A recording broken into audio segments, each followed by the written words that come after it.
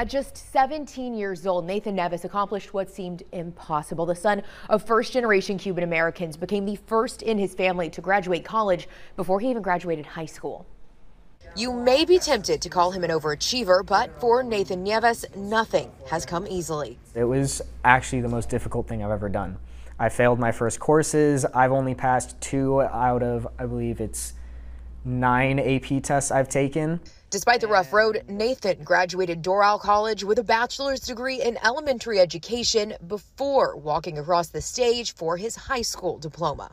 It wasn't something that I was interested in. I just saw it as a free bachelor's. But then as I took the courses, I actually fell in love with education and teaching. Since the beginning of his high school career, Nathan has taken courses every spring, summer, and fall, taking just one winter break off. My 2 hardest semesters were when I had to take 4 AP courses, 4 bachelor level courses, and honors Spanish course all at the same time. Nathan grew up with a single mother to 5 kids. He credits her, his vice principal, and principal for getting him to the finish line. They reinforced that potential that they saw in me ever since freshman year. He says his mom is proud, and justifiably so, but it's about more than his academic accomplishments.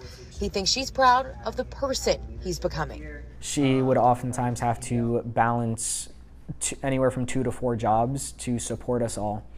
And through her, I really saw what it's like to struggle, yet still get what you need to do done. Nothing in this world is given to you. You have to put in the work and earn it. After today's graduation, Nathan is taking some well-deserved time off this summer before getting right back into the classroom in the fall, this time as a teacher instead of a student. In Boca Raton, Hernandez, WPBF 25 News.